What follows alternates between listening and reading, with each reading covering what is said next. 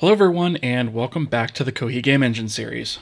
Today we're going to tackle Cubemaps and Skyboxes.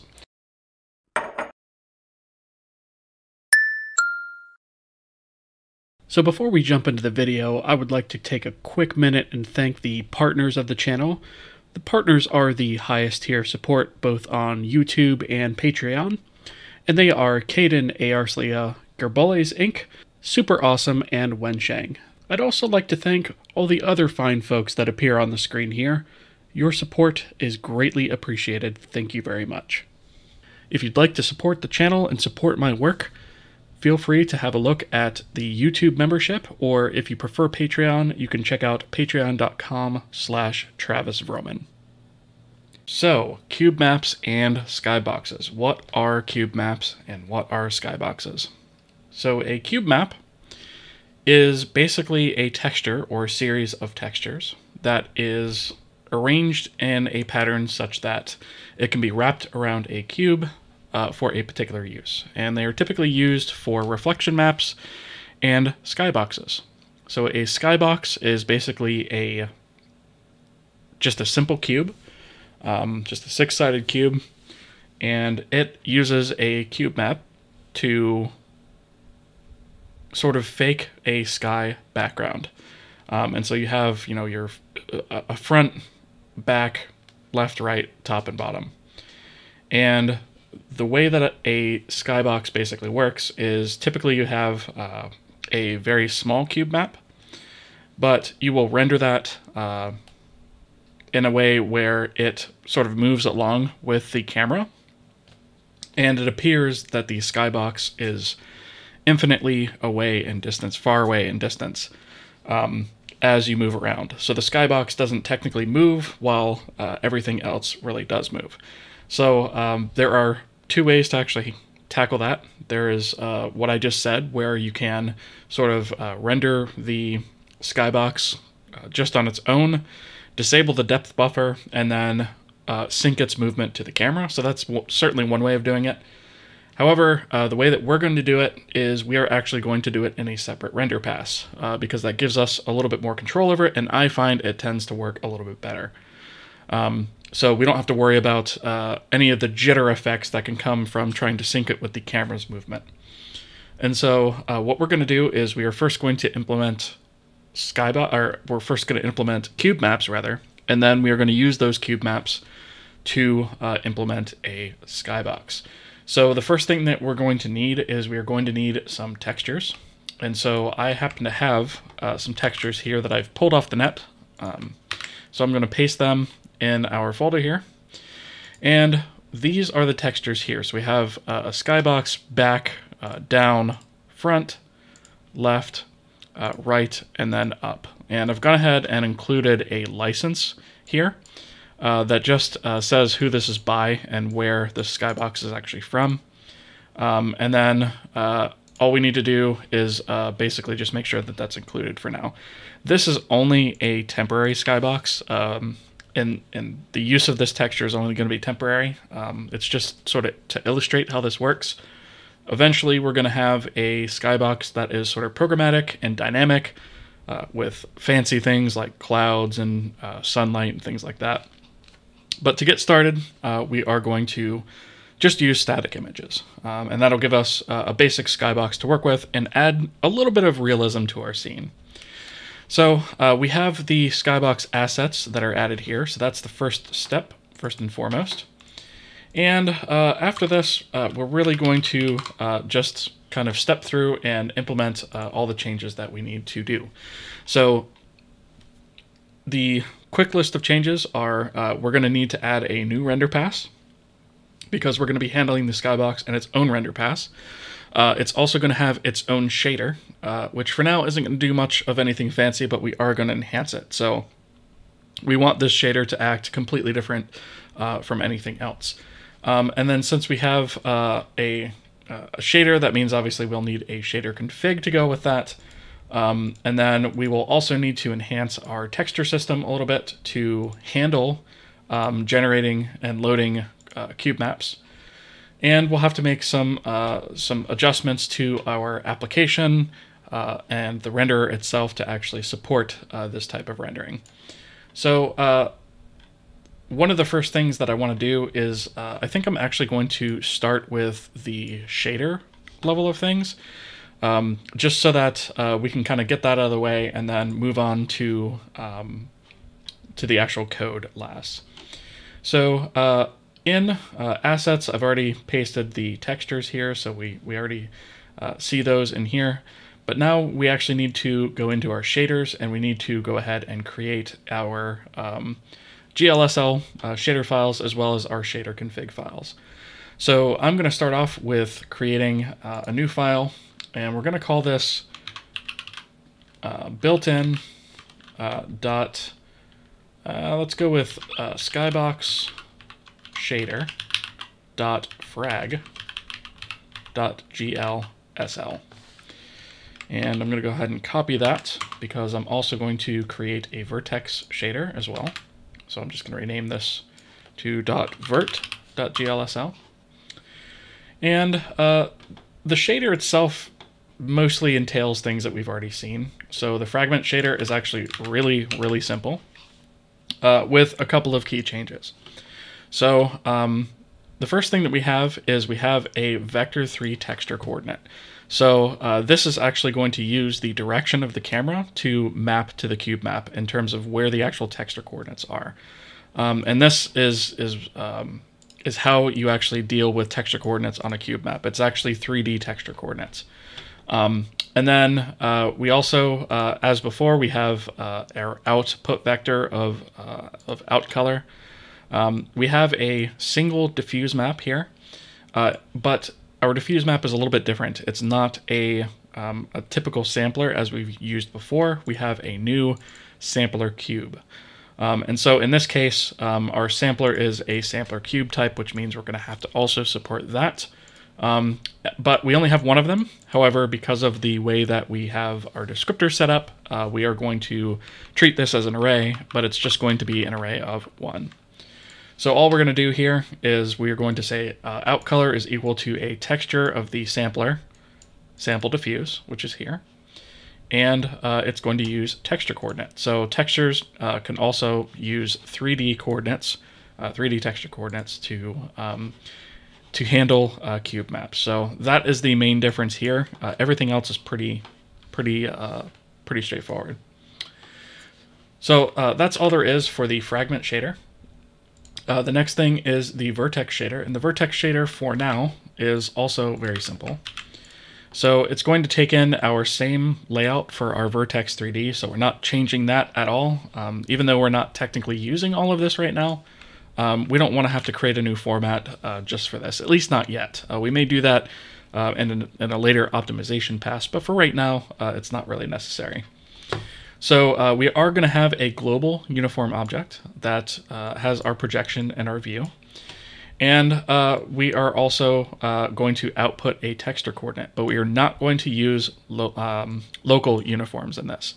So we're only using global uniforms, which means that we're actually going to have to make some changes to our uniform system to support only using these. So there are some changes we're going to have to make to that. Our main function basically takes the texture coordinate as the in position. So the position of the vertex or of the current vertex that we're working with in this shader is going to be the texture coordinate, and then that gets used in the fragment shader and interpolated as the texture coordinate. So that's just a pass through. And then our GL position works just like before. So we have our global UBO projection, our global UBO view, and we do not have a model matrix because our model matrix is essentially an identity matrix. It's going to be placed in the center of the world, and it's always going to be rendered on a separate pass, and we're not going to move it around at all. So that is the very definition of an identity matrix, which means we don't need it at all. So we only take a projection and a view matrix, and then we multiply it by the vertex position. And that is all there is to the Skybox shader vertex, the vertex shader rather. So the next thing that we're going to need in here is we are also going to need a shader config file. So we're going to call this shader.builtin, built-in, and then we'll call it .skybox .shader config. Okay, and this is going to contain some pretty basic configuration. It's going to look very similar to other things that we've done before.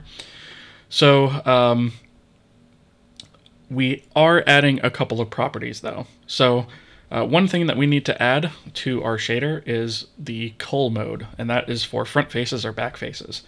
And an important thing to note about a skybox is that it is rendered inside out. So whereas normal geometry, we are sort of on the outside looking in, with a skybox, you are on the inside looking out. So we actually don't want to cull back faces. We want to render the back faces in that case.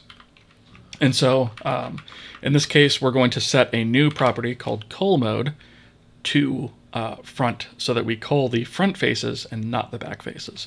So it still allows us to use a standard cube, and we don't have to worry about, you know, creating one with backwards winding order or something like that. Here we have the name of the shader, the render pass, which is just render pass built in Skybox. We're going to go ahead and create that. Our stages are vertex and fragment. Our stage files are here that we've already created. And right now we have use instance is 1 and use local is 0, meaning we are not going to be using these. And in fact, we're more than likely going to enhance our system to not even need these, because we can kind of tell by what uniforms we have down here whether or not those are used. So that's another improvement I think I'm going to make sort of while we're in here. So our attributes are all the same as we've discussed. Our uniform basically has our projection and our view, and then our cube texture is our local, and that's the only thing. So we don't actually have a local uniform buffer that's needed for this. We only have a uniform sampler. Okay. So that is our shader config. Again, it mostly consists of things that we've already kind of seen. All right, so let me just check my notes here to see what is probably the best place to start at. And I am thinking probably the best place is going to be the Vulkan types INL file. So let's go ahead and start there.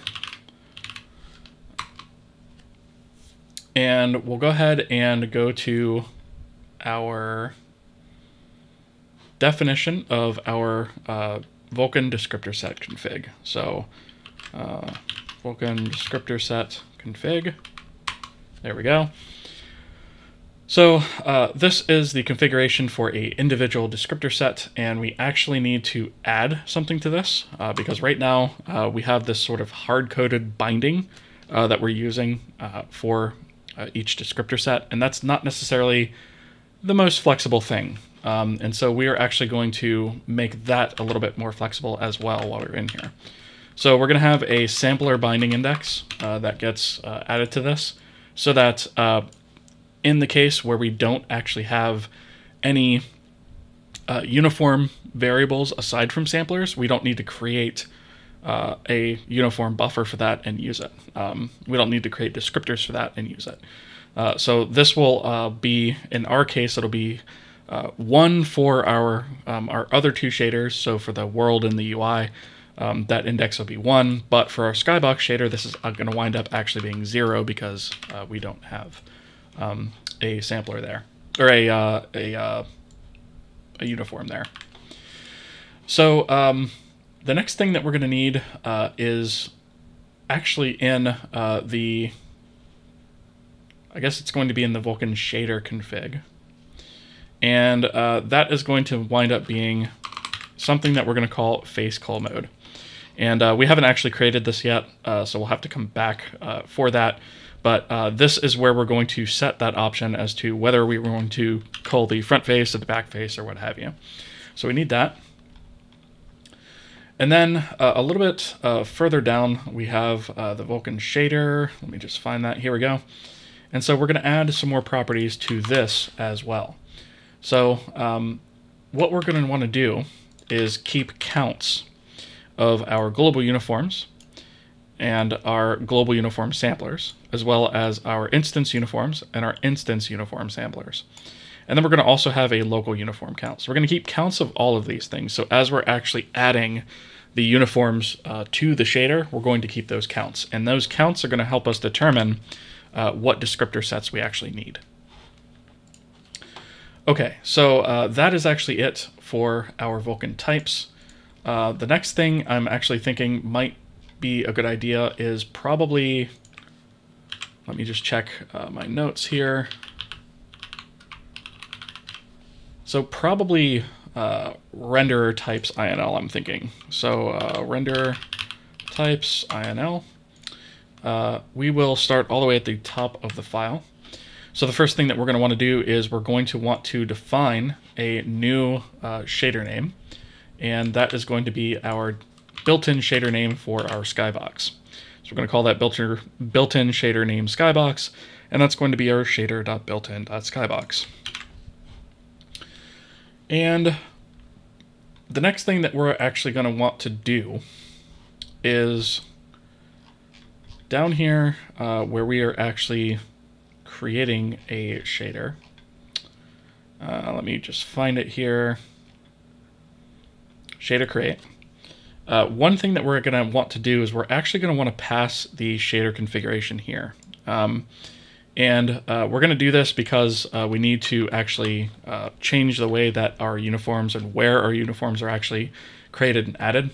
So I'm going to pass in a const pointer to shader config, and we're just going to call this config. And obviously that means we need to add a parameter here. And that means we'll have to update that on the front and the back end as well. But we're going to need that configuration object.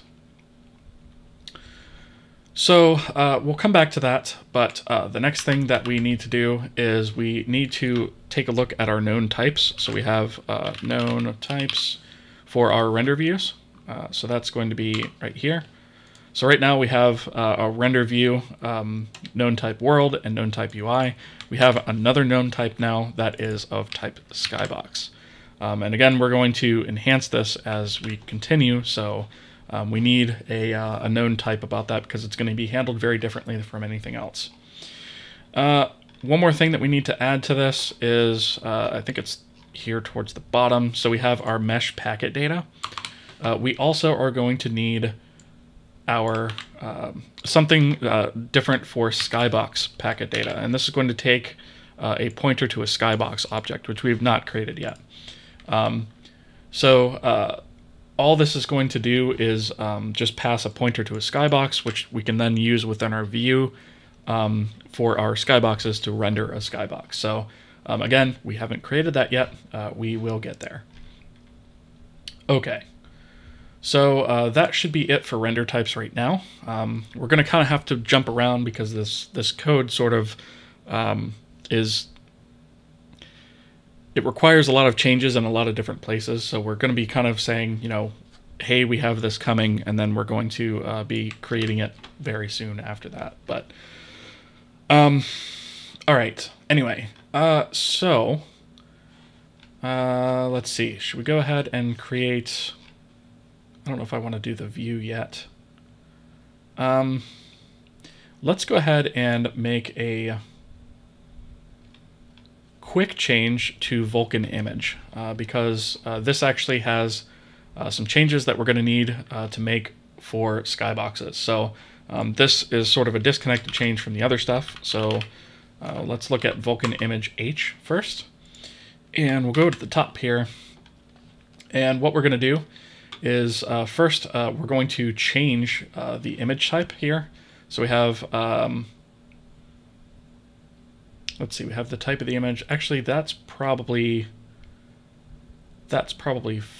fine. No, we actually want to change this image type to texture type. So we have texture type, which actually we haven't actually created yet. Should we do that first? We probably should do that first. Let's go ahead and let's define texture type first, I think, because without that, this next section is actually not going to make that much sense. So, in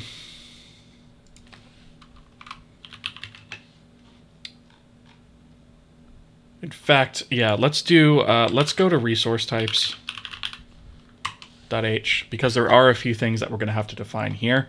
And these are all the things that we've actually kind of run into so far. So we have here somewhere our image resource data.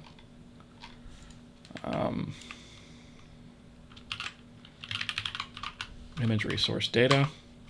So this is probably where we're going to add the first couple things. So one of the first things that we're going to need is we're going to need a new structure for image resource params, because when we load an image resource, we're going to need to pass some parameters as to how that source gets loaded.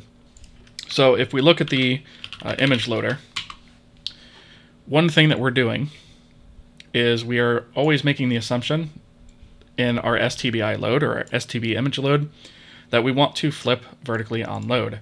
And that is true 90% of the time. However, for skyboxes, it is actually not true, because skyboxes are a Y down coordinate system. And that's sort of an old thing that's left over from OpenGL. And so if you're ever having issues with your skybox rendering upside down, it's probably because you also flipped the image on the y-axis as well. And so in the case of a skybox, we're actually not going to want to do that. And so we need some way to tell the loader about that. And that way to tell that is going to be our image resource params, which also means we're going to have to modify our loaders to be able to take in those arguments. So we have that.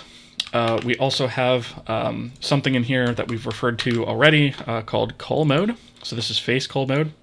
So right now the default or the 0 option is to cull no faces. So that means we render both front and back faces. The mode that we use most of the time is front cull or back cull facing, and back face culling rather. And this means that we render front faces and we cull back faces. The one that the Cubemap needs, or the Skybox rather needs, is front face culling. So we have a mode for that. And then we also have a mode where we cull both. I'm not sure if we're ever actually going to need this, but every renderer API supports it, so we should too. So that is that. And then let's see, probably after our texture flag bits, we have an enumeration that we need to add for texture type. And this is going to be expanded as we add more different types of textures. Right now we have a texture type 2D, which are just our standard texture map. And then we have a new texture type for texture type cube. And this is for cube maps. And so we definitely need that definition. And since we have a texture type, on texture itself, we are going to include that type information for every texture so that we can look at the texture and determine what its type is. The next thing that we have here is our texture use. So we actually have normal map as the last one, and we need to add one more. Where we can say that the texture will be used as a cube map. So we have sort of our default specular and normals here, but we also now have one as a cube map. And that may wind up changing or being renamed to something else depending on how we wind up using it down the road. But for now, that's sort of the most direct meaning behind that. So that's the one I'm going to stick with. Last but not least, we have one more structure that we actually have to create, and that is going to be towards the bottom here. So I'm thinking probably right here after mesh is where we're going to put our skybox structure. So our skybox structure holds a texture map or a cube map. It holds a pointer to some geometry, an instance ID, and a renderer frame number. And this is synced to the renderer's frame number. So when the material has actually been applied that frame, we use that. And note, we do not actually have a material here because we're not going to be creating a skybox material. That doesn't really make sense. A skybox is going to have all sorts of other properties that aren't really material related, and so our pipeline for this is going to be different to support that. So instead of having a material that keeps track of the render frame number or a shader that keeps track of that, we are actually going to track that on the skybox. Okay, so one final change that I want to make is in our shader config. So that is shader attribute config, uniform config, shader config. Here we go. So right now we have this use instances and use local. And like I said, we're now keeping the counts of those things. So we actually really don't need those anymore because we can just look at the count, and if the count is not 0, then we know we have it, right? And so we're going to get rid of those and replace it with our face cull mode because we do actually need that at the shader level. Because when we go to actually create the shader pipeline, it is going to need to know what face cull mode we want to use. Okay. So that will do it for our resource types. So now I'm thinking that we should probably go ahead and update our resource loaders because our resource system actually needs the ability to take in parameters. And I think that's probably going to wind up being the best way to handle it. So let's go to our resource system. And actually, we're probably, let's see, resource system config. Here's our resource loader. So our resource loader is going to need a additional param passed in. And this is just going to come after name. We're going to pass in a void pointer to params. And ultimately, the resource loader itself should know how to process those parameters that are passed to it. So we're just going to use a void pointer here and then cold cast that internally. So we'll go ahead and add a comment here for that. And that should be all we need to do, at least at this level. But since we are actually calling load here by our resource system load, that means that it also needs to be able to take in parameters. So we're going to put this right after resource type. And of course, we are going to come in here and put in another comment here. And it's important to note that parameters should be passed here, but we can also use 0 for loaders that don't actually take parameters. So it's not going to break kind of what we have going on currently. And then one other thing is since we have our parameters here for load, we also want to add that for load custom.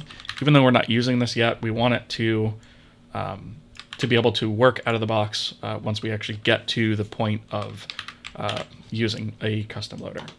So we have that, and that is our resource system updates on the front. And so what I'm going to do is take a copy of this and go into the C file. And we're going to come up here to, let's see, our resource system load, and we're going to add the parameter here and here, right? So load custom and load, which also means our internal load function is going to need to be enhanced as well. So that is going to probably, I'm thinking it might be best to go ahead and add that after the loader, but before the out resource. So we need to add it there, and then also the function prototype here at the top of the file. And that also means that we need to come back here to our load and pass in params here and params here. And I believe that's actually all the changes that we need to make at that level. But that also means that we're going to have to go through all of our types and add this as well. So all of our resource loaders, we're actually going to have to go through and add that extra parameter to all of those. I always try to avoid making these changes at this level, interface changes, but sometimes it's just unavoidable. So our text loader should be just adding params there. So that should be fine just in the C file, so that's good. We will also need to, let's see, we will need to go to our, let's do the mesh loader next. So that is going to be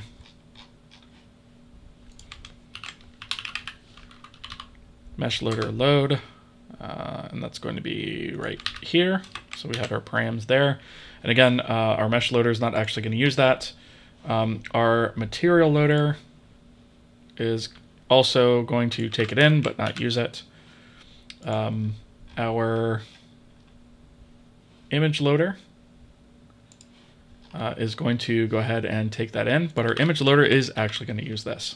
So we have our params there, and what we're going to do is we're going to get a casted version of this. So we're going to cold cast params to typed params, and we'll have our image resource params here.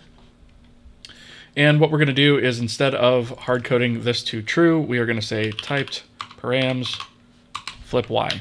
And that way we have that flexibility to either flip or not flip depending on what is actually going on. One other thing here is I actually want to remove just a little bit of dead code because we don't actually need that anymore. And the other thing is I actually noticed down here in our unload that we were not freeing the resource data pixels. So we actually need to call stbi image free on this, or otherwise we wind up leaking that memory, and we don't want to do that. So we're just going to go ahead and fix that bug while we're in here. And our binary loader is also going to need this, so I'm going to take this and just copy and go here to our binary loader and paste that there. Again, it doesn't actually use it. And the last thing that's going to use it is our shader loader. So we are going to add params there. And then we're going to change up our shader loader a little bit as well to take a look at these new properties that we have that we've added. So the first thing we're going to do is actually get rid of use instances and use local, because those don't exist anymore. And instead we're going to say resource data, col mode. We are going to default that to face col mode back. So that's just a reasonable default. If we do not provide a configuration, it is going to default to backface calling, which makes it compatible with all of the shaders that we've written thus far. So the other thing that we're going to do is come down here to where we're loading in our use instances and use local. And so we're actually going to nuke both of those.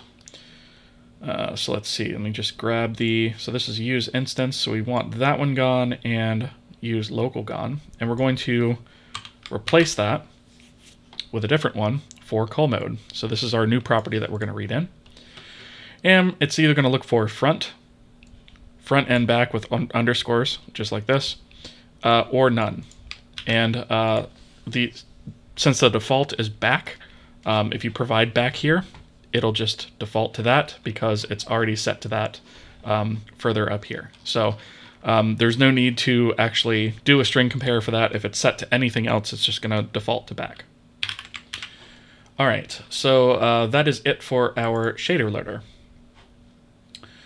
So the next thing that we're going to have to do is we're actually going to have to modify some of our systems because we've actually now broken some of our systems. So our material system is going to need one small update where we load in the resource here. We have this resource system load now requires params, so we're just going to add a 0 to that because we don't need it. So that fixes our material system. Our render view system is going to need to be updated as well. I think I'm going to come back to that though, because we don't actually have our render view created just yet. Let's see. I'm actually thinking we probably should go ahead and make some updates to our Vulkan pipeline next. I think that actually makes the most sense. So that's relatively disconnected from everything else. So Vulkan pipeline.h, we'll start with that. So we have our pipeline create. We are going to be adding yet another parameter to this. So right here after scissor, but before the other booleans, we are going to add face call mode. And then we are going to go to the C file and add face call mode to the same place in there. And then a little bit further down, what we're going to do is look for where we are setting the call mode, which right now is defaulted to always use backface calling. And we're going to nuke this line and replace it with a switch statement of the passed in call mode. And so here we'll say if the call mode is none, we'll use vk call none for front face, back face, or front and back. So we support all of our options here, and that's just a simple pass through for that. And that is all we need to do in terms of the pipeline. So thankfully, not a whole heck of a lot there. Did we update the comment here though? I don't think we did. No. So that needs to be added right there after scissor. Okay. So that is Vulkan graphics pipeline create updated. Let's see. Vulkan shader utils needs a small update because we have broken one thing in here because of our resource loader. So right here where we're loading the shader as a binary resource, we just need to pass 0 as the params there. So that fixes that. The swap chain, the Vulkan swap chain, needs a small update. So we have, actually before we do that, Vulkan images actually need to be updated. So Vulkan image.h, we should probably update that first. So our Vulkan image is actually going to take the update that we were talking about, where we have a texture type here. So we have image type here. I'm just going to actually rename that to type because it's not the image type anymore, it's just the type. And we're going to say the type of texture instead of that. And then we'll say, whoops, I need to spell that right. Provides hints to creation. So that's pretty important. The other thing that I want to do is update the width and height. So we want to say for cube maps, this is for each side of the cube. And that is for the width and height, just so that's plainly obvious what exactly that's doing. We're also going to want to change image type to texture type on all of these other calls. So we have, we've already changed it for Vulkan image create. We want to change it for the view create too. So that's going to just be called type. We're going to, let's see, I don't even think we actually had, amazingly, we didn't actually have an argument in here. We had format, oops, that should probably be, wait, what did I do here? I think I replaced the wrong one. That's image, yeah, this should be an additional property that's added here. So we have context, type, format, image, and aspect flags. So we've added the type there, so we'll go ahead and add a comment for that as well. And that should just be type, actually. It shouldn't be texture type. So we've added that there. And then we're going to do transition layout. That's going to be added right after the context as well. In fact, it's also going to be here. And it's also, let's see, we don't actually need to define it in destroy, so that's fine. Okay, so let me go ahead actually and copy this comment as well. So right before the command buffer on this one, and right here on this one. Okay, so we've made our changes here. Next we'll need to go to the implementation of this and add this parameter. So right here, this one is actually going to replace image type. So we're going to say texture type there. And we're going to come back and change that stuff, but I want to go ahead and add this parameter all the way down here first. So we have type. Whoops, that needs a comment after it. And then we have type again, and that should be it. Okay, so what we're going to do is we're going to get rid of some of our hard-coded stuff in here. So within the C file, we are going to take our texture type and switch what we're doing on a few of these things. So where we are setting our image type here, we're actually going to nuke this because this is now going to be configurable. And for right now, there's not a whole heck of a lot of options. So basically it says if the type is texture 2D or cube, then we're going to use image type 2D. And we're putting this here. This is only a single switch statement. Yes, I get that. It's only basically a single case, but we are going to be adding other types here. So this sort of scaffolds that flexibility for us. So this doesn't actually change anything functionally, but gives us what we need. I should point out that there is no Vulkan image type for the cube. It basically treats a cube map as a 2D texture. So there is no special image type for that, as you might think that there might be.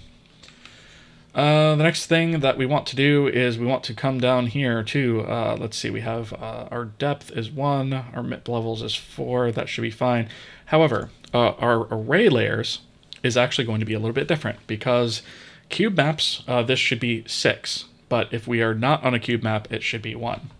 So what we're actually going to do is we're going to put some conditional code in here to set this instead, where if our type is equal to texture type cube, then use 6, because we technically have 6 textures to cover each side of our cube. So this is going to be a 6 for cube maps, otherwise that will be 1 as what we had before.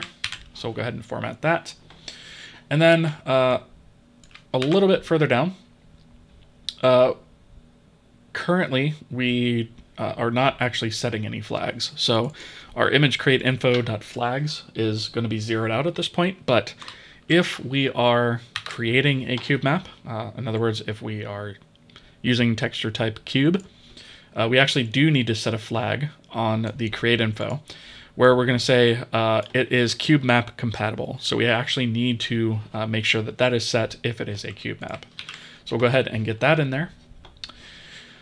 And then the next thing that we're going to do is a little bit further down here, we are creating a view, which you can see has an error now. And so that needs to have type passed before format. Oops, type. So that's that. We've gone ahead and added type here, but we're not actually using it just yet. So our view for right now is using image view type 2D. And we have a to-do here to make this configurable.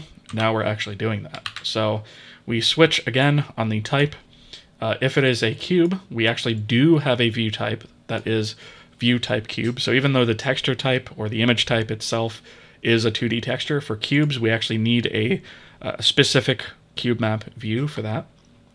Or otherwise, the default is a view type of 2D like what we had there before. So that is that, and then we are going to make one more change to this.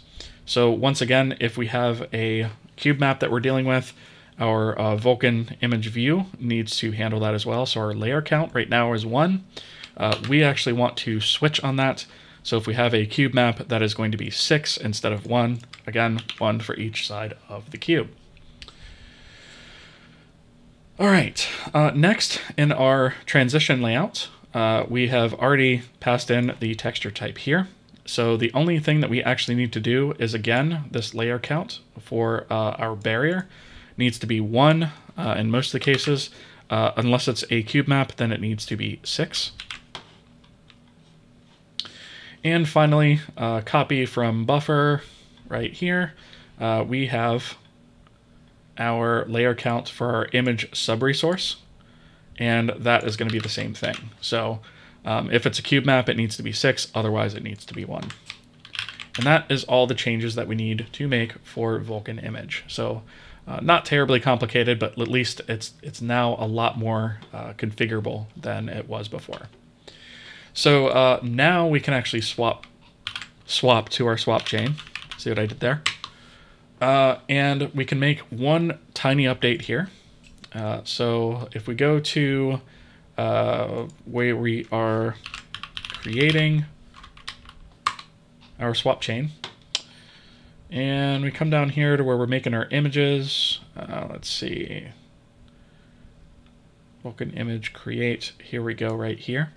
So where we're creating this depth texture here, we need to change from this hard-coded VK image type 2D, which is now not really valid because it wants a texture type. We need a texture type 2D. So we just need to swap that out. All right, let's see. So I think that is all we need to change in terms of images to support our cube maps, at least for right now. So let's see, what is the next thing?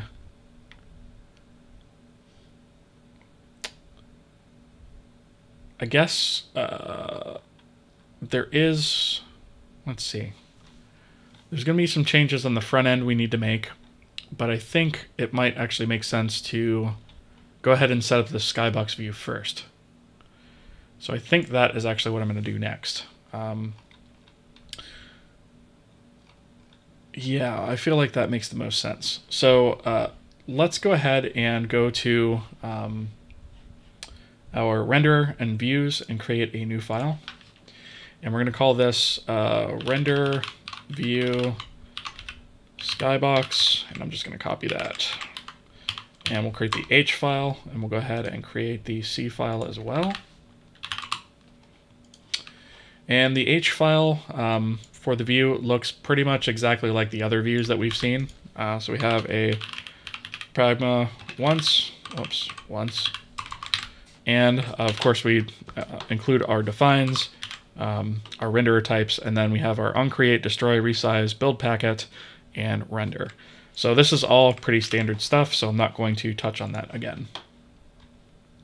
All right, so the next thing that we're going to do is actually create the sort of meat and potatoes of our view here.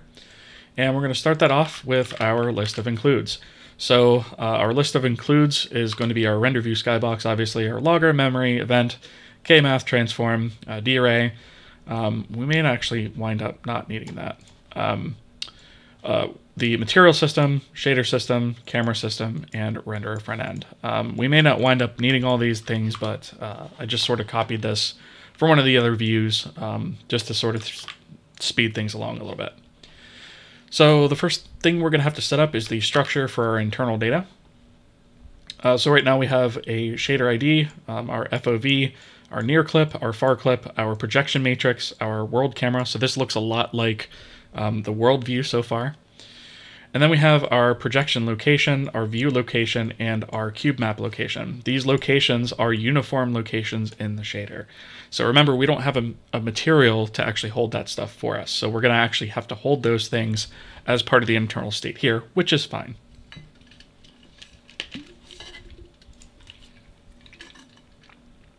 Okay.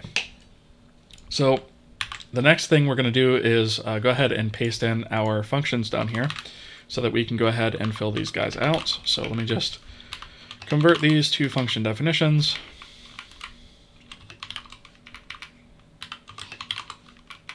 Yes, I could use a find and replace, but whatever. Okay, so the first thing that we're going to do is obviously a check to see if self was provided. And of course, if self was not provided, we're going to error and return false, because that is just rubbish. We don't want to handle that. So in our case, the first thing we're going to do is go ahead and allocate space for our internal data. And then we are going to make sure that we do not have any sort of custom shader name. So by default, we're going to load shader built-in Skybox. If we do not have that, then, or if we're actually loading in a custom shader name, we do that instead. So again, it's pretty similar to what we've seen so far. The differences start here, though. So the first thing is obviously we grab the ID and we store that off. We grab the projection location by calling shader uniform index, and then the projection. We do the same for view, and then the same for cube texture. And we are also going to set a few things here that are defaults that we really should be getting from configuration. This was the case in our other views as well, so it is something we're going to have to address before too much longer, just not quite yet. And then next, we are going to go ahead and get some default matrices built.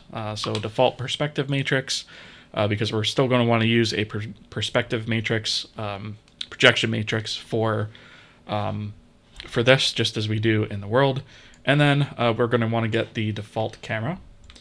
And then, of course, if we get this far, we're going to go ahead and return true. So that is our creation code.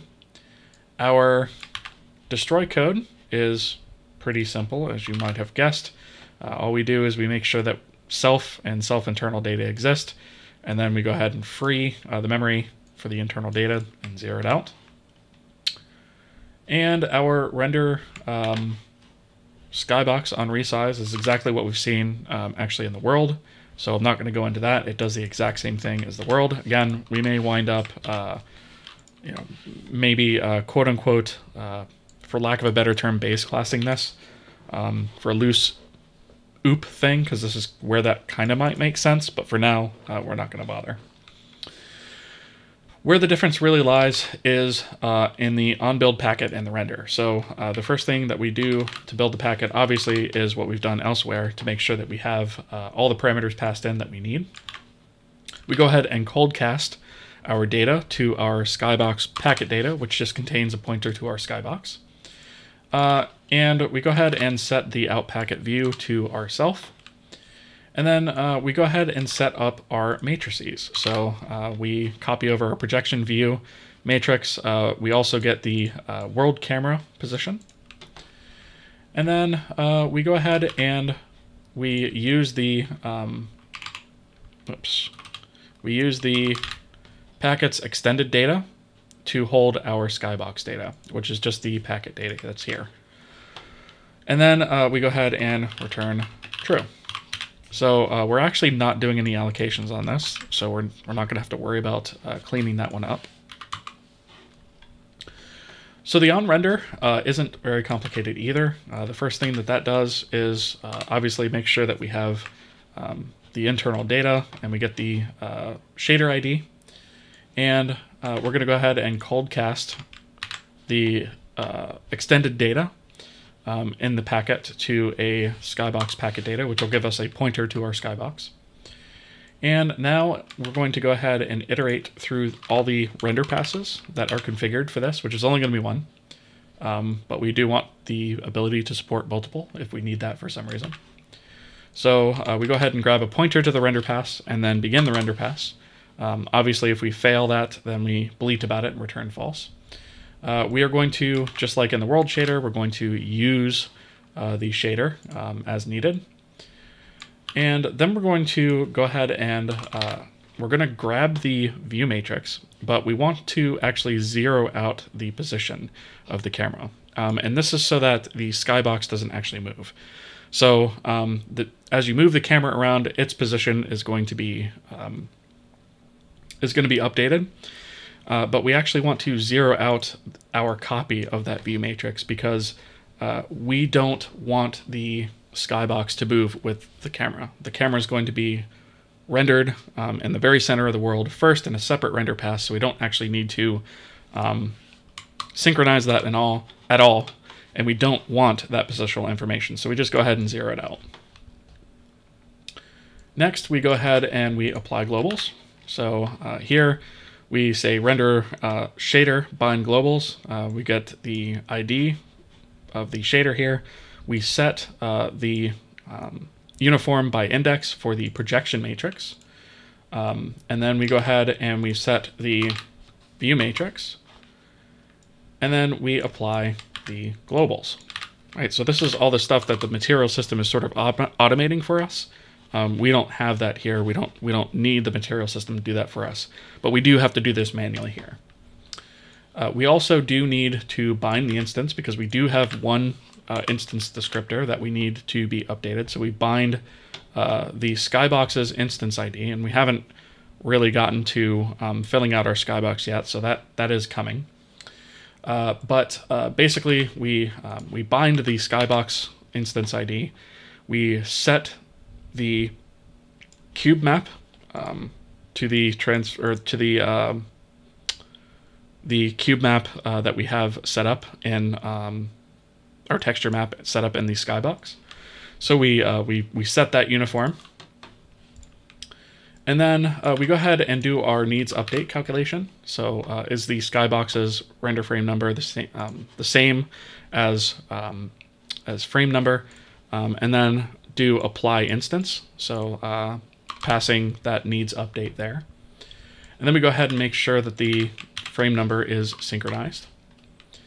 And finally, last but not least, we draw it and end the render pass. So we just call render draw geometry, which is basically just going to be our cube geometry. We'll see that created once we actually get to the application. So once we have completed that loop, we come down here and we return true. And that's it. That's all there is to our view. So it's very similar to the other views that we've seen thus far. It's just, it needs to work slightly different. So we needed a custom one to be able to handle that for us. All right. So, let's see. We probably should go ahead and do the render view system update first. So we'll say render view system. And I believe we actually only need to modify the C file for this. So at the top, we need to include, oops, what happened?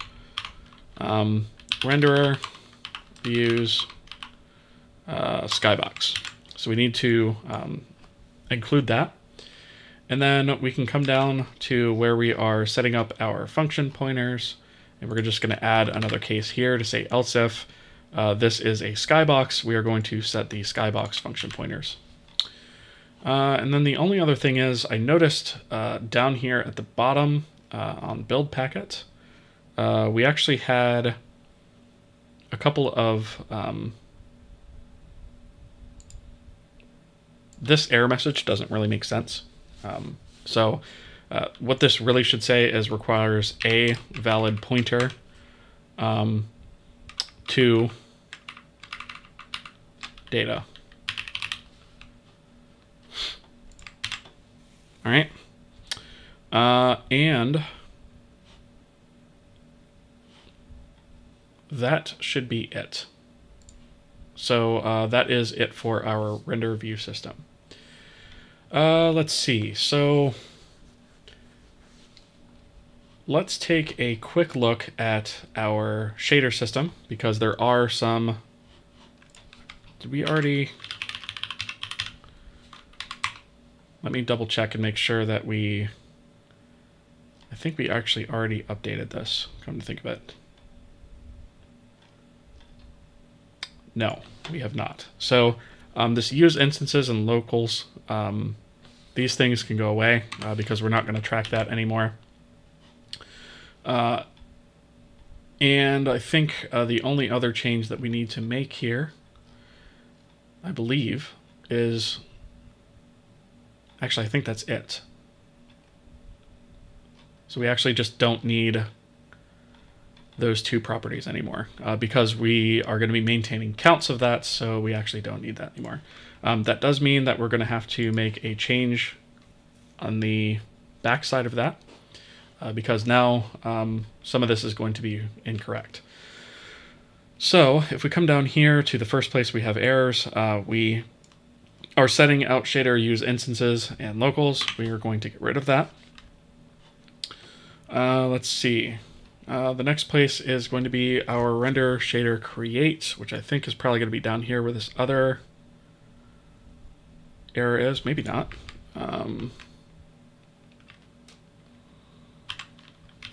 Shader create. Let's see. Right. So we are actually going to have to make a change to the renderer because we are actually going to need to pass config to that. So this is actually going to break this for now, but we're going to fix it when we get back to the renderer front end. So I'm going to go ahead and make that change anyway. We need to actually pass along the config to the shader create. So we definitely are going to need that.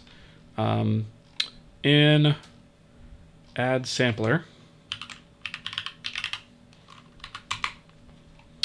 we are going to make a minor change to this. So we have this check here to say if we're trying to use an instance and we're not using instances, this check can't exist anymore. So we can actually get rid of that one because we don't have a flag that says whether or not we use instances. We're just going to kind of leave it up to the caller to know how that should work. And if it's misconfigured, then it's going to throw errors. And then down here, we also have somewhere, I think it was under uniform add. It's probably this last error down here. Let's see, we're entry scope. Yeah, here we go. So here's the entry scope. We're doing a check against use locals. That check doesn't exist anymore, so we can get rid of that. And that is it for the shader system. The texture system is also going to need an update to be able to load Cubemaps. So let's go ahead and probably change that next because I think that makes the most sense to handle next. So we will start with, do we need to make any changes to the H file?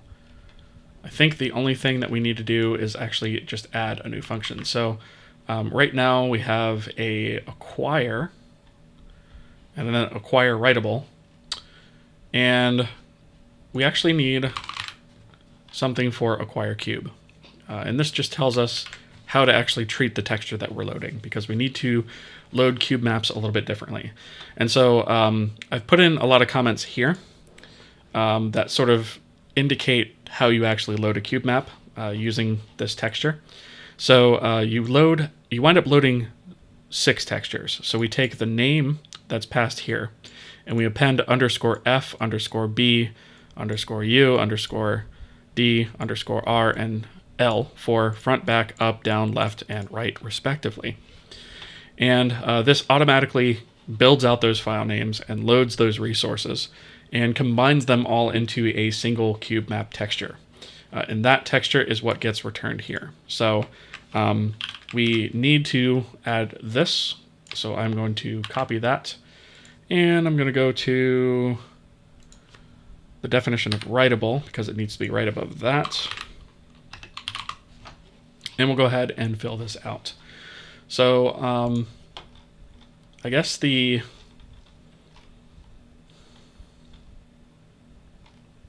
are a couple of other things that we're going to have to do in addition to that. So let's start at the top. So we have our function definitions here. So right now we have load texture, which just loads a standard texture. We need something to load cube textures because again, this handles that a little bit differently.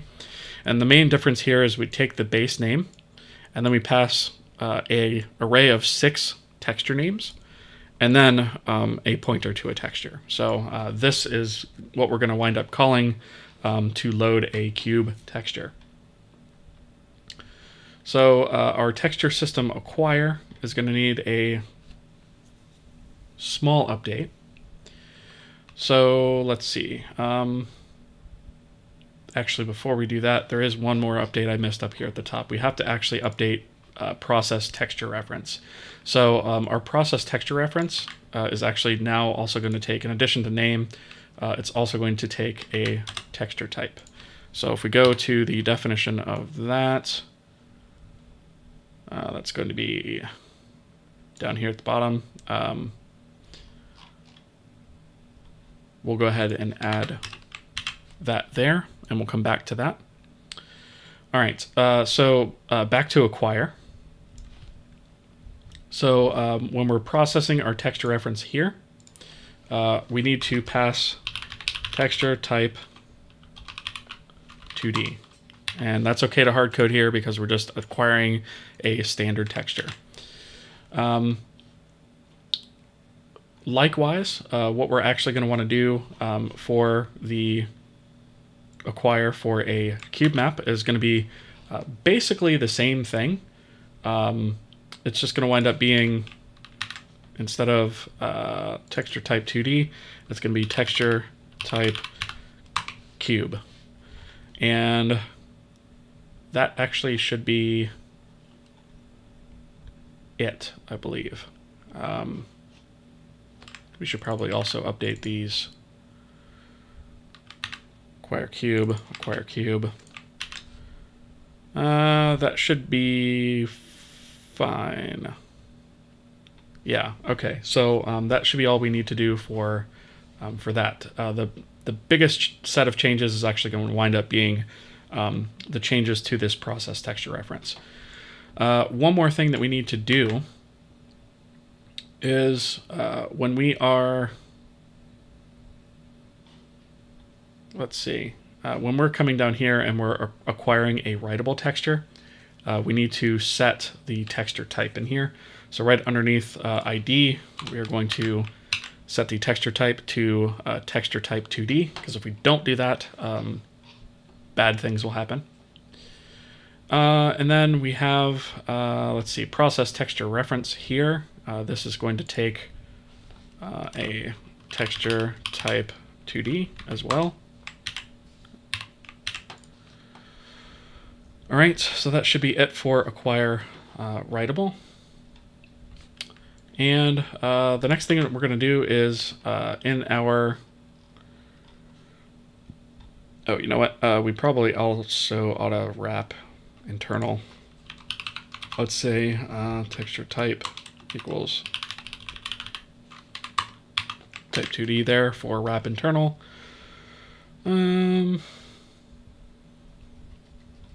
Shouldn't need to do it there.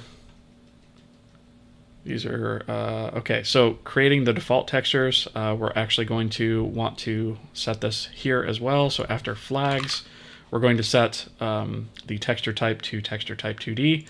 So we're going to do that for the default texture, the default diffuse texture, the default specular texture, and the default normal texture. All right, and that way those all have the proper texture associated with them. All right, so the next thing that we have is we have this load texture function, which is responsible for loading a single texture. However, we actually need a different version of that to handle our cube textures. So we've already sort of declared this up top. Now we need to define it. So we have our load cube textures. And basically the way that this is going to work is it's going to loop through the 6 textures that we have and load them individually as resources and then combine them all at the end. So we're going to go ahead and loop 6, and we are going to load our resource. So we have our resource params that we're creating here. And we're setting flip y to false. Then we have our image resource here, and we're calling image source resource system load. We're loading an image here. We're taking texture names sub I. Okay. And of course, if we fail at any point, we're going to bleat about it and return false. So we go ahead and load the resource there. And then next we basically have this check to see whether or not we have pixel data. So if we do, we're going to set the width, height, channel count, flags, and generation. We're going to take a copy of the name, the image size. We're going to allocate some memory for the pixels if we do not have that. If we do have pixels, in other words, we have something that's actually loaded, what we're going to do is actually,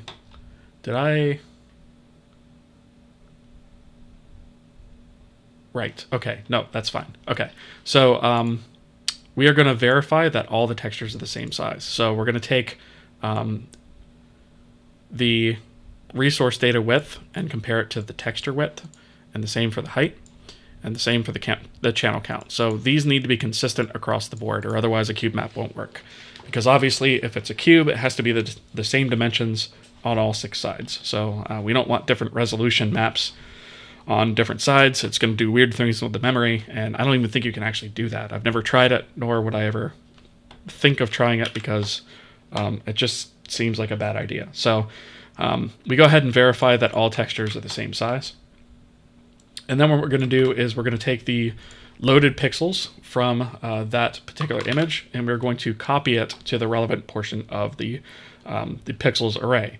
So the pixels array basically is created here to be the size of 6 images.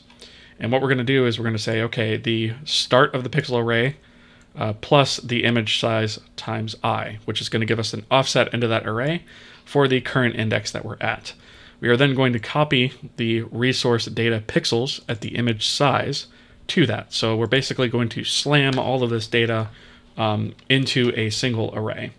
And then we'll go ahead and clean up the data for this particular resource. So we say system resource unload, and we unload that particular resource. Once we have gone through all 6 images, then we combine them at the end. So we say render texture create, we pass the final pixel array, and then we pass T, which is already going to have the texture type of cube map somewhere here. Did we actually set that anywhere? I think we actually set it. We'll set it when we call this, actually. So by then, the texture type should be set, and we'll double check that here in a second. But then once we actually create that, we go ahead and we free the pixels. We're not actually going to hang on to the pixel data for this, so we want to make sure that we free up that memory so that we don't leak it. And we zero that out and return true. So this is how we load cube textures, right? We basically just load 6 textures and jam them into one. All right, so what we're actually going to have to do is we're going to have to modify our load texture as well, because it now is going to require parameters.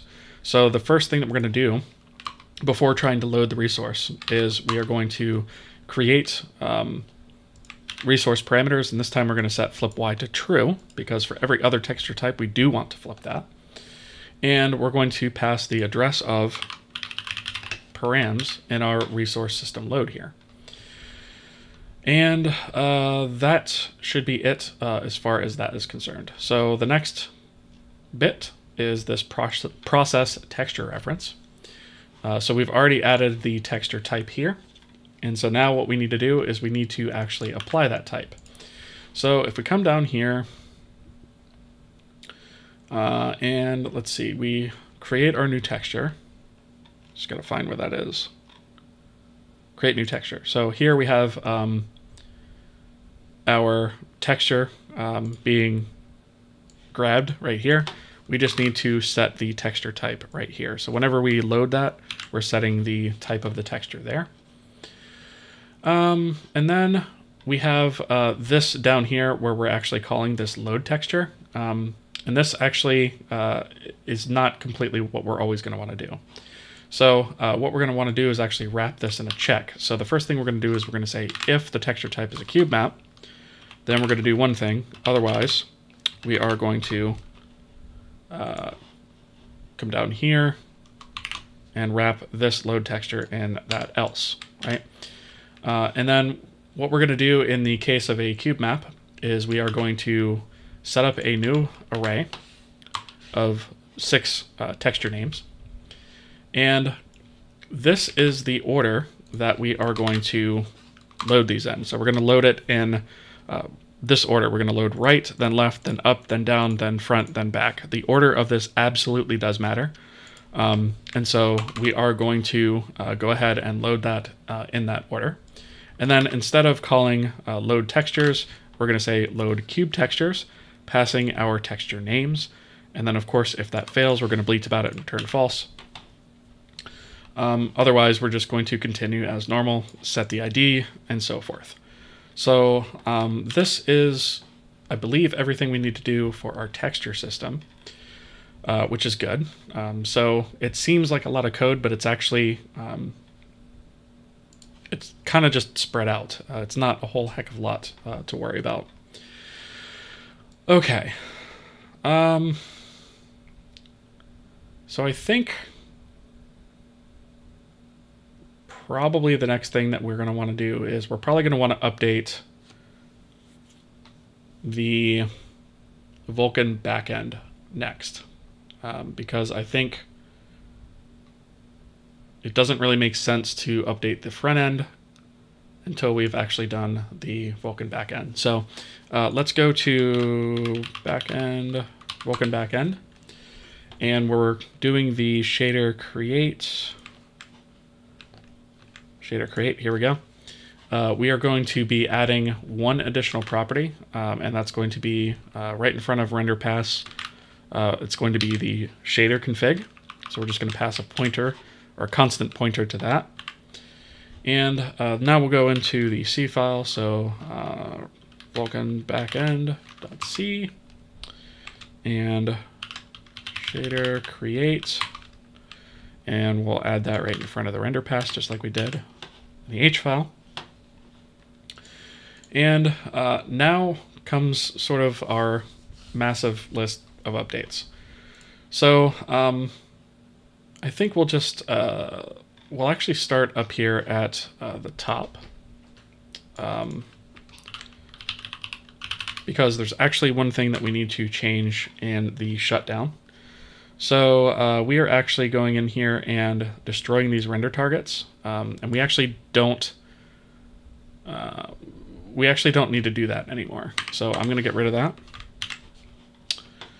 And let's see. The next thing is our render pass begin. Here we go. So this actually needs a slight update to it. So with our do clear color, we actually need an else clause here because we need to change this to still increment the clear value count, but we're not going to bother copying the data because it'll be ignored. So even though we may not actually be doing a clear, we still need to provide clear data so that it lines up in the array versus the clear info versus the clear count. Let's see. So the next thing that we want to do is in our render pass create, when we're creating our depth attachment, we need to make a small adjustment to the load op. So right now we're basically just saying if we are clearing the depth, use load op clear, otherwise use load op load. And this is not always necessarily what we're going to want. So what we're actually going to want is to also check the previous pass, if there's a previous pass. So we're going to replace this line with a check also to say if we have a previous pass, then do that. If we do not have a previous pass, then we say we just don't care what happens with it. Okay, so the next thing that we need to do is go to texture create, and instead of in Vulkan image create, instead of passing image type 2D, we need to say t type. We're going to have to make that change one more time. So the next one is going to be under create writable, which is right here. We're going to change that over as well to use the t type. And then we're also going to need to do that in resize. So right there. And then also when we do transition layouts and write data, let's see, transition layouts, we are going to need to add that parameter right after context there. And then copy from buffer, we are going to add that before image there. Whoops, we forgot a comma here. And then transition layouts, we're also going to need to add that after context. And I think that is it for the texture type stuff. So the next thing that we're going to want to do is we're going to need to take a look for these binding indexes right here, because these things are actually not accurate anymore. So this binding index UBO and binding index sampler, we're always hard coding those to 0 and 1 right now, and we don't actually want to do that anymore. So we're going to get rid of those. And our Vulkan renderer shader create, we are actually going to, actually we've already added our configuration here, so that should be good to go.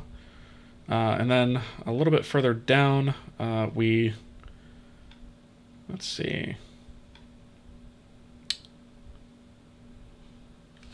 So a little bit further down, we zero out our arrays and counts. And what we need to actually do as well is we need to set the sampler binding index to invalid ID for the first and second descriptor sets, because we may or may not actually have samplers. So we need to start those off as invalid IDs.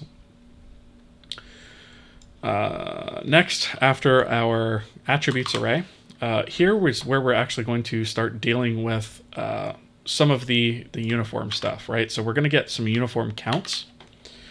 And so basically what we're going to do is we're going to set our out shader counts. We're going to set all the counts to 0. And we're going to get the total number of uniforms we have. We're going to go through each uniform, take a look at its scope. So it'll be global, instance, or local. And then for each one of these, we're going to say, okay, for global, is it a sampler? If it is, increment the global sampler count. Otherwise, it's a uniform. Same thing is going to be true for the instance. So is it a sampler? Increment the sampler, the instance uniform sampler count. Otherwise, just the instance uniform count. Or otherwise, if it's local, we're going to increment the local uniform count. So we have those counts there that we are going to use. And then a little bit further down is where we actually start setting up the global descriptor sets. So right now we are just sort of using these hard-coded indices, and we don't actually want to do that anymore. So what we're going to do is, let's see, global descriptor set config. In fact, I am going to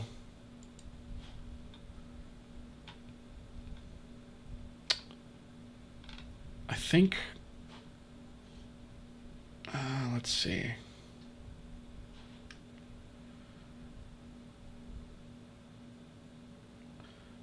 I think I'm actually going to go ahead and remove all of this, because we're actually going to have to redo this stuff anyways. So let's go ahead and just sort of re-implement this using our dynamic binding indices. So the first thing that we want to do is we want to check to see if our global uniform count or our global uniform sampler count is greater than 0. If so, then we can go ahead and start setting up our global descriptor sets. And so the next thing that we're going to do is we are going to say, okay, well, if we have a global uniform count greater than 0, then we have a global UBO that we're actually going to need. So we're going to set up a binding index for that, and we're going to set up our bindings for that. So this is the same bindings logic that we had before. It's just we're conditionally doing it now based on these counts that we've retrieved earlier. The next thing is we're going to check for samplers. So here's our UBO for our regular uniforms. Here is for our samplers. So we're going to check, do we have a sampler count greater than 0? If we do, go ahead and set up the binding index for that, and set up the bindings for that. So we might wind up with one or the other of these, or both, or none, technically. And so this allows us to be a lot more flexible than what we had before.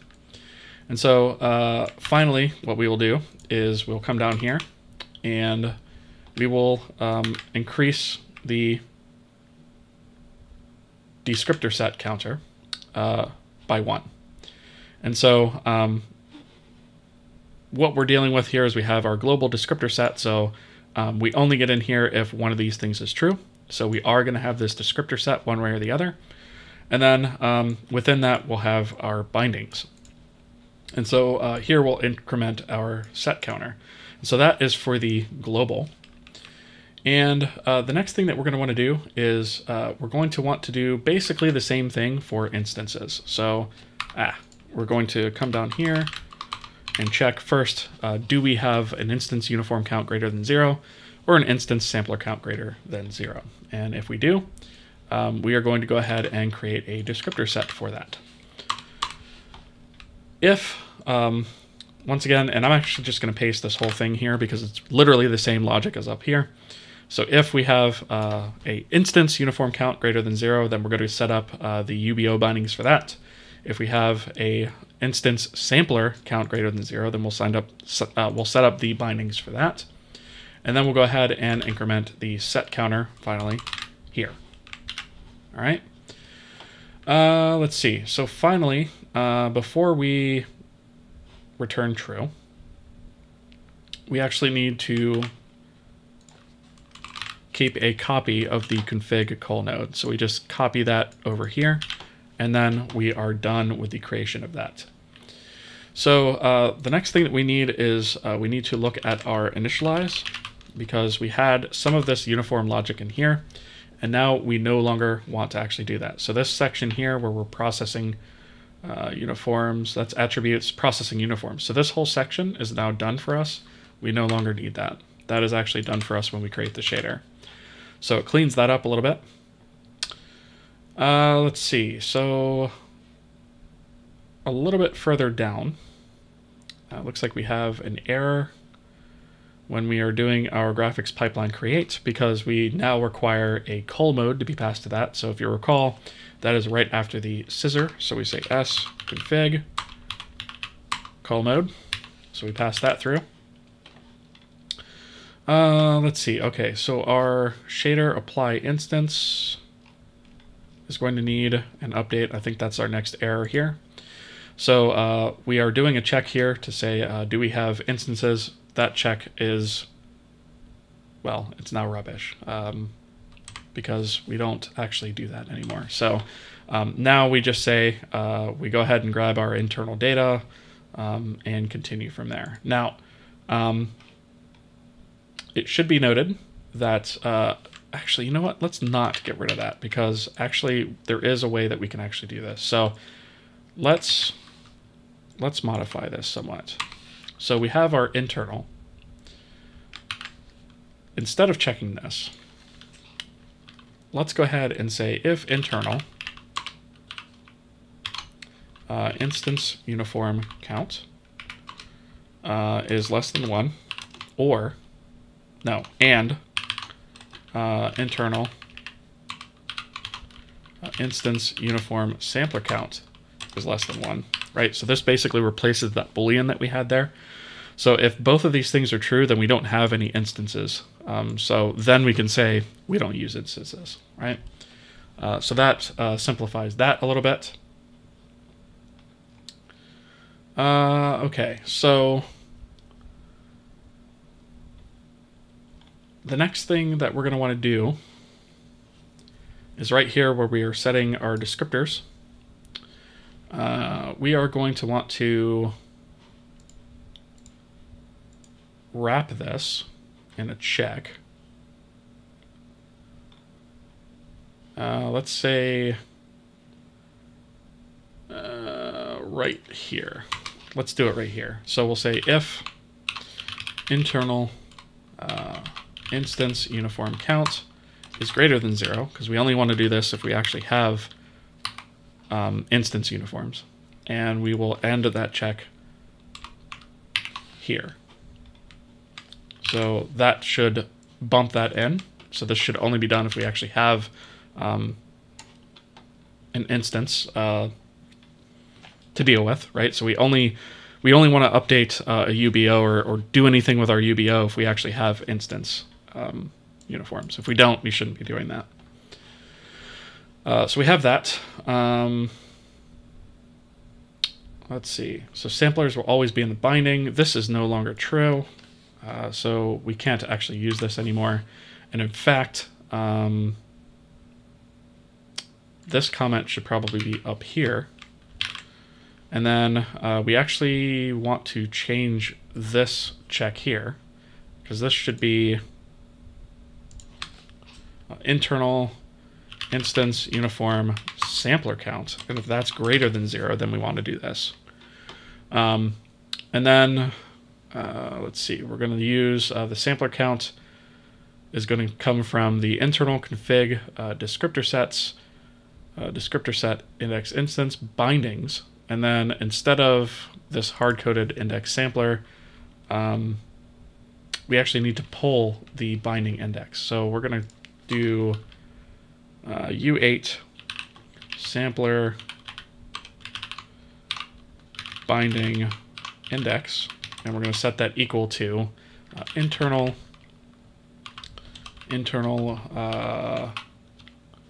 config descriptor sets descriptor set index instance sampler binding index, and then we can take this sampler binding index and use that here, and that should fix that. Let's see. So acquire resources is also probably going to need an update. Let's find that. So here we are. This is actually going to wind up being pretty dang similar to what we just did. So U8 sampler binding index equals, let's see, that's going to be internal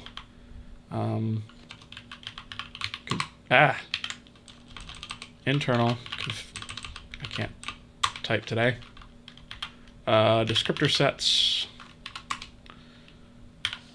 and then we're also going to want to use descriptor set index instance sampler binding index, and then we'll use sampler binding index here. That should fix that.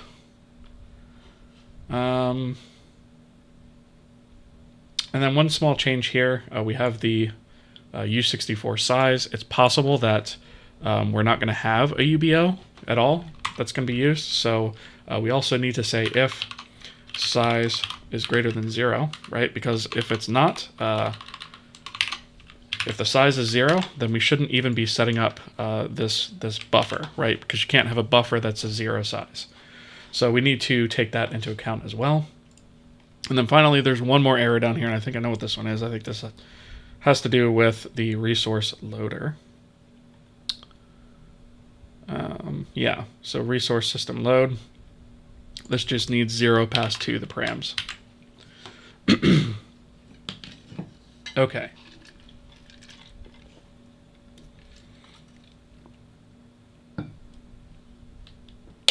So that is our backend.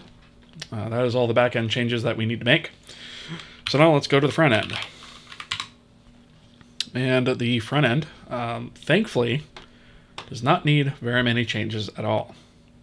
So, in fact, all we actually need to do, at least in the H file of the front end, is when we create a shader, we need to pass along a constant pointer to the shader config.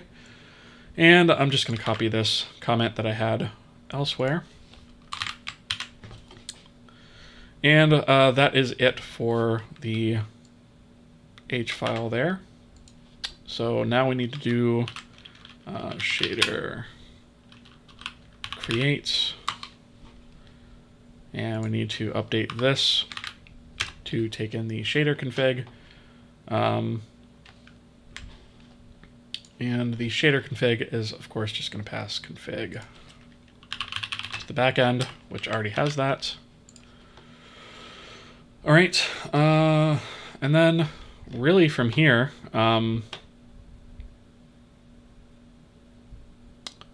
we just have to add our Skybox stuff. So actually, I'm going to go ahead and start. Let's see. Yeah, I'll go all the way to the top. We'll start at the top like we normally do. So our render system state, right below back end, we are going to have our Skybox shader ID added alongside our material ID and our or our material shader ID rather, and our UI shader ID, where we are creating our render passes. I'm going to add one here too. So we're going to have a Skybox render pass. And again, we're going to put a to-do on that, but that needs to be configurable. So the next thing is going to be where we're setting up the render backend config. So we have here our render pass count. That is now going to be 3. And our pass configs is now going to be 3 as well. We are going to have a new name here for our Skybox render pass name. So we're going to do that first. And our Skybox is actually going to be the very first thing that we render, because we want our Skybox to appear behind the scene. So it needs to be actually the first thing in line to be rendered. So what we're actually going to do is I'm going to copy this one and bump this down and paste here. And we are going to change this to Skybox render pass name. The previous name is going to be 0. The next name is going to be world render pass name. The render area is going to be same defaults, render clear color, same defaults. But the only thing that we're going to actually clear here is just the color buffer. And that should be all that we need to do, because we're not actually going to use the depth buffer in this. So since this is the first one, this now needs to be changed to the second one, and this needs to be changed to the third one. And we also now have a previous name that's here, so we need the Skybox name to be the previous one here.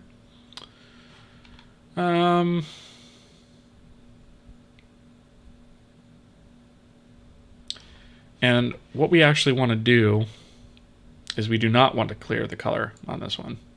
We only want to clear the depth stencil.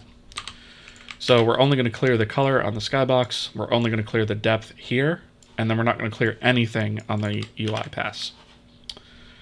So that should be that. I think I've got that right. It looks right. So that's what I'm going to go with. And then what I'm going to do is basically create a copy of what we have here for the world render pass, except it's going to be the Skybox render pass. So we're going to use the Skybox render pass name.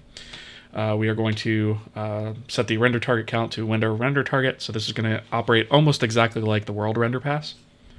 And then the targets are going to be the same thing as the world render pass actually uses.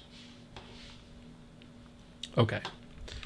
So the next thing that we're going to do is right here where we're updating the dimensions, we're going to have to add another one for the, oops, that should be the Skybox render pass dimensions. Let's see, so we have our critical init here, which actually looks like those are bleating for some reason. And I suspect that's the resource system load. Needs params. So let's see. Resource type, so it's actually going to need to be here and here to fix those. We need to load the built-in Skybox shader. So Skybox, let's see, built-in shader name Skybox, resource type shader, config resource. We're going to do that here, just reuse the same one. Built-in Skybox shader. Here we go ahead and grab the resource data, shader system create. We're going to change this to Skybox. Let's see, resource system unload. This is going to be Skybox shader ID. And then a built-in shader name, Skybox. There. So we'll load the Skybox shader. Okay, and we've already fixed these guys, so that should be good. The next thing that we need to do is actually in our shutdown, we need to destroy our render targets. So we're just going to add here another call to render target destroy, destroying our Skybox targets here. So that is why we remove this from the back end, because this has already been done on the front end. Let's see. So shader create. I think we already have done all the updates we need for there. So yeah, that's actually done. We need to update regenerate render targets. So right now we are destroying our render targets for the world and UI render pass. So we also need to do this for the Skybox render pass. So we have that. And then we need to regenerate for the Skybox render targets. So we're going to do that first, just to kind of keep things in order. So that should be good to go. And actually, I think that's actually all we need to do on the renderer front end. So now we actually have our render pass set up and created, and our render targets as well. Okay, so we're nearing the home stretch here. I think the only thing we actually have to do is update some stuff in our application.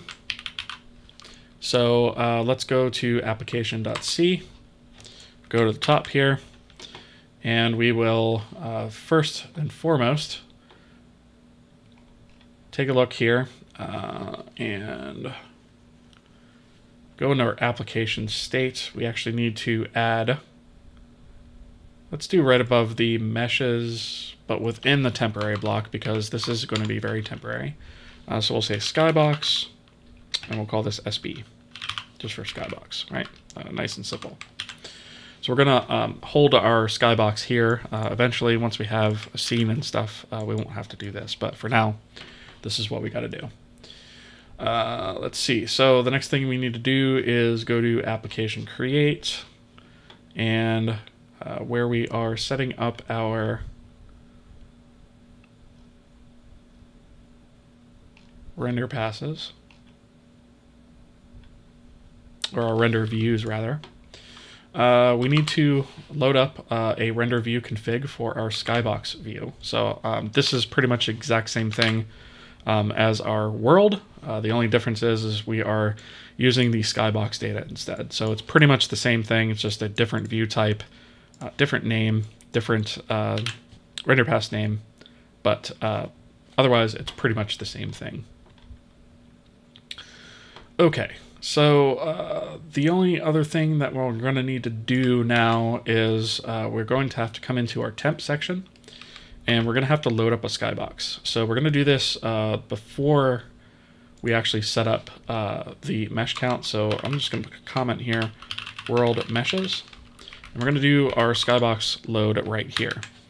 So basically we're going to get a texture map, and we're going to get a pointer to the Skybox cube map. We're going to set the filters on that because we're not actually doing this correctly yet.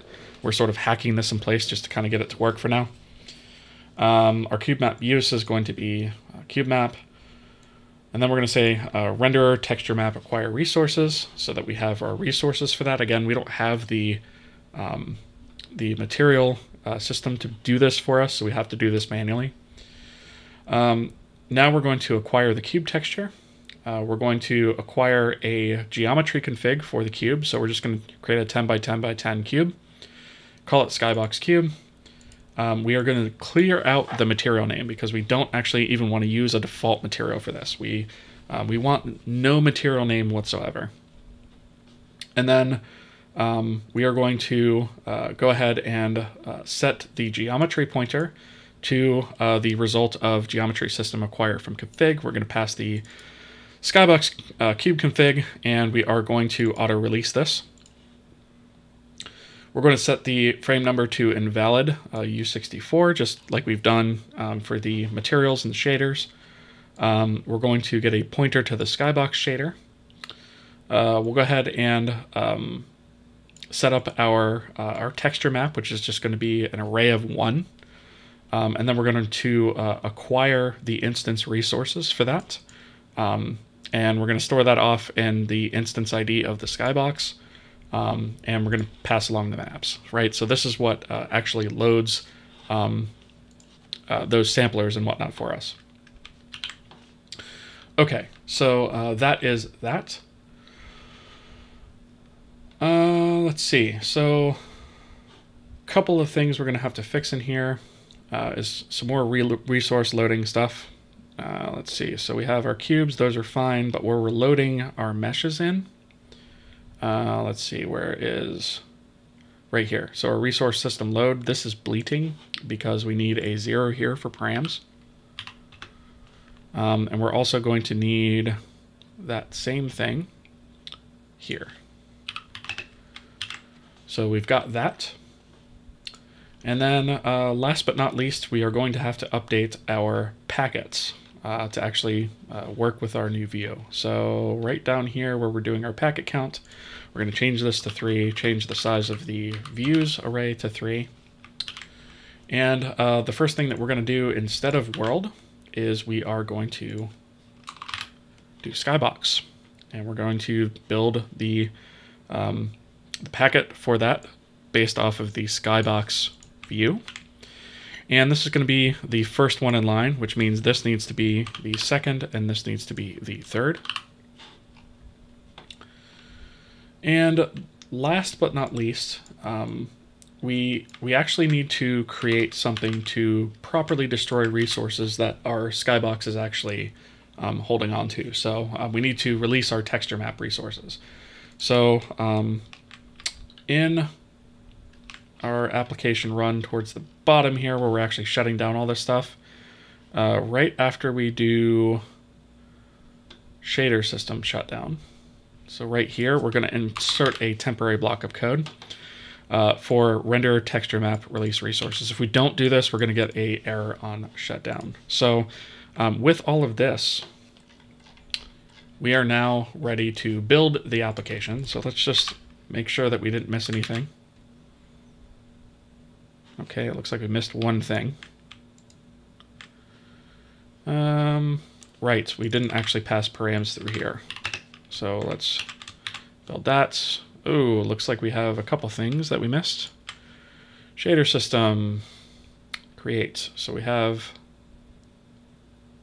did we not pass the config? Oh, I passed it in the wrong order. This config should be here, I think. Yeah. What did we miss here? Process texture reference. Texture system release. Oh, I guess this doesn't really matter. So we'll say texture type 2D. Because when we're releasing, we don't really care. Let's build that. Oh, did I? Yeah, I put that in the wrong spot.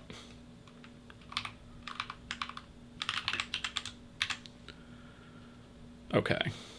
Wow, why is it complaining now? Texture type 2D. Auto release, skip load. What is this complaining about? Too few arguments in function call. What am I missing here? So we have the name, type, reference diff, auto release, skip load, and ID.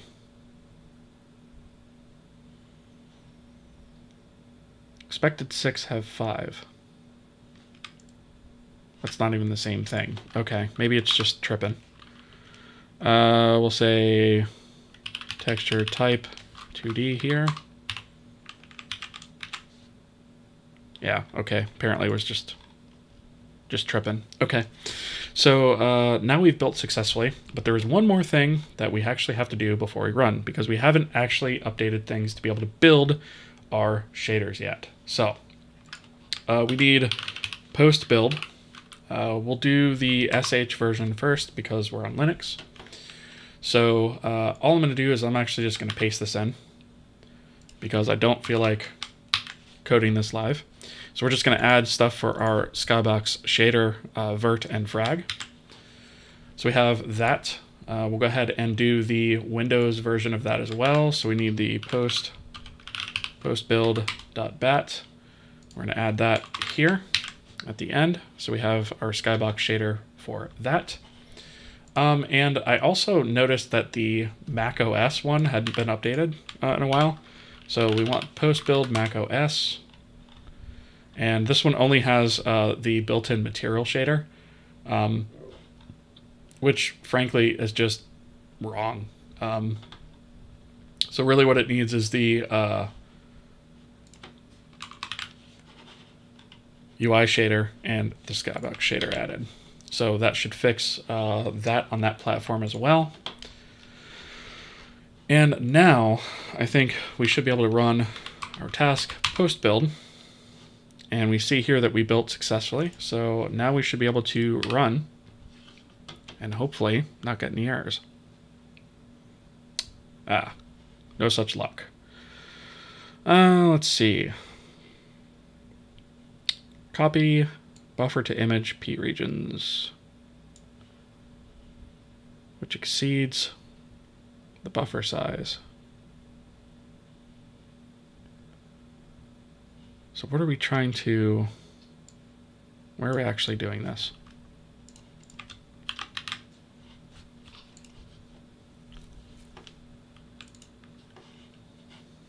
Okay, so let me see.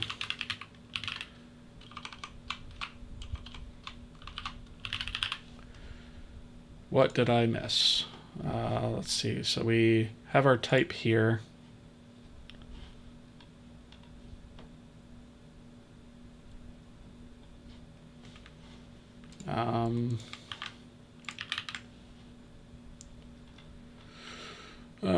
What am I missing?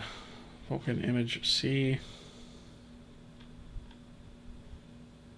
This is the only place we're doing that. We've added this here. So where are we actually copying from? Because apparently our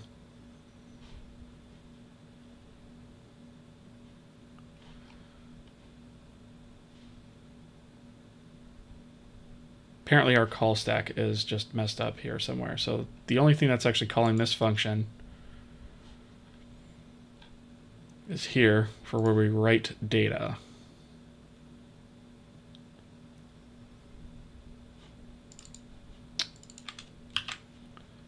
And the only place that we are calling that, actually there's a couple places. So that's just the function pointer. So this is the only thing that actually calls that. Did I miss something here?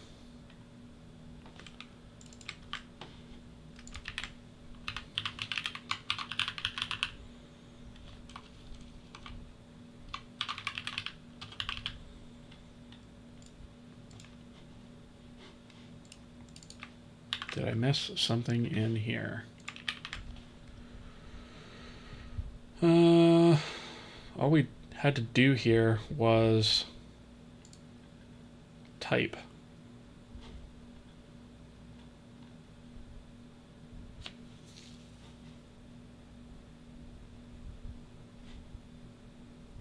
And then we write texture data. Pixels.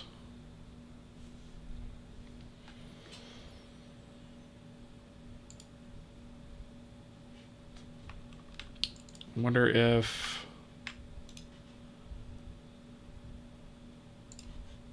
let me see something. If we have, let's see, front end. So are we actually calling this anywhere? Let's see. I don't see anywhere that's actually calling that.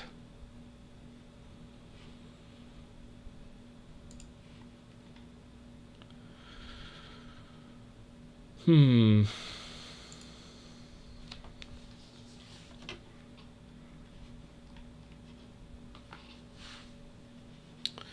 see, do we get any other errors up here that might give it away as to what it is?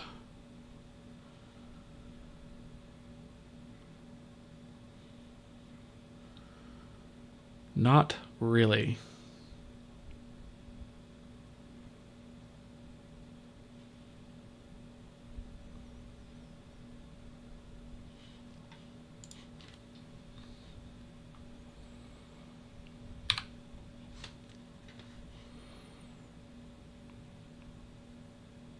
So what buffer was it actually trying to copy from is the question.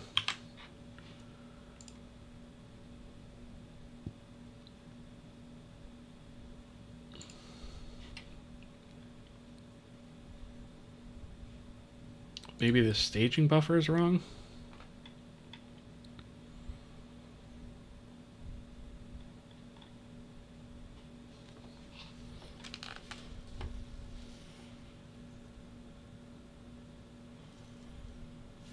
Trying to copy this many bytes plus 0 offset to this buffer, which exceeds the VK buffer size.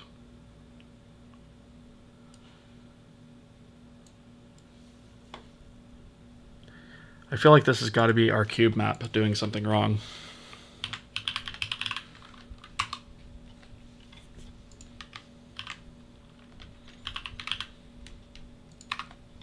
So we're loading our textures here.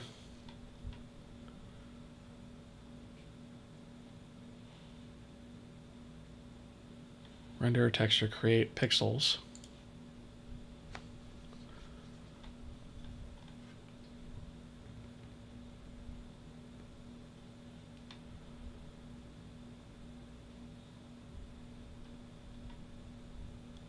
This all seems fine.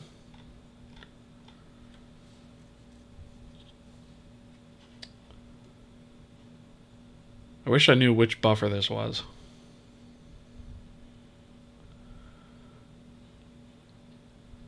The source buffer must be large enough to contain all buffer locations that are accessed according to the buffer. So it's the source buffer.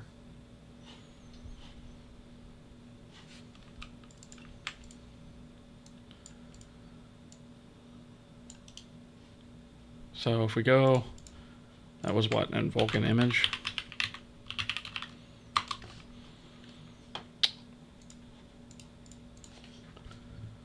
Copy buffer to image. So the source buffer is this first one. So we have buffer. So that's this one.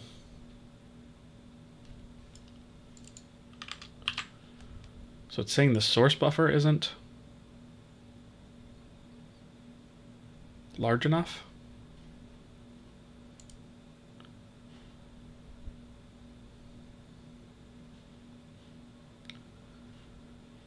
Texture type, image. So it's the staging buffer it's saying it's not large enough? Why would the staging buffer not be large enough? Create. Image size.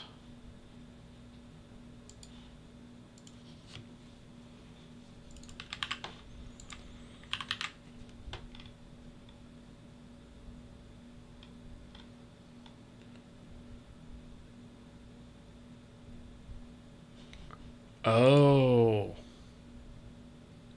Oh, I see. Okay. Yeah, it's actually not large enough.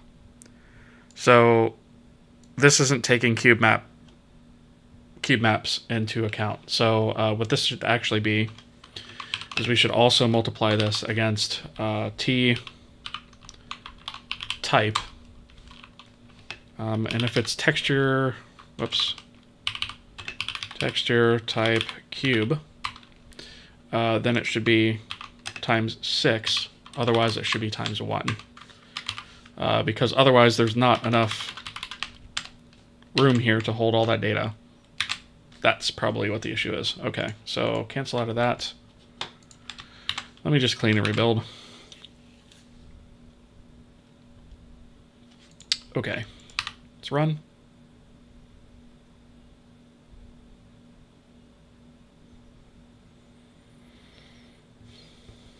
Okay, looks good so far. If we look up, we should see white, yes. So I think we have our skybox. And if we go here, we can see that we have a skybox. And if we look around, we can see that we can look down and around and all over the place, and we see that our skybox never really moves.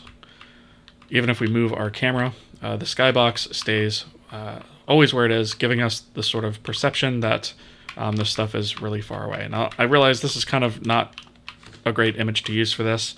We are going to be eventually creating a much better skybox image to use for this, but this just made it very easy to, sort of tell what direction you're facing and all that. So this is it for this video. I know this one's actually gone on for quite a while, so we're going to end this here. But this is a pretty big thing that we've done here. We've added another decently sized feature to this. So we are going to be extending this. We are going to be adding more and more capability to it in the future, but at least now we've enhanced things more so on the back end to make things more flexible in terms of how textures are loaded and used. And now we have support for cube maps, which can also be used for other stuff besides just skyboxes. So with all that said, thank you all so much for watching. I really appreciate you guys being here and following along with the series. I hope you're enjoying it. I hope you're learning a lot. And if you haven't already, please consider subscribing. Toss the video a thumbs up if you like it. And go ahead and hit the little bell icon there if you haven't already to get notified as to when new videos in this or other series that I have going drops. And I will see you guys next time.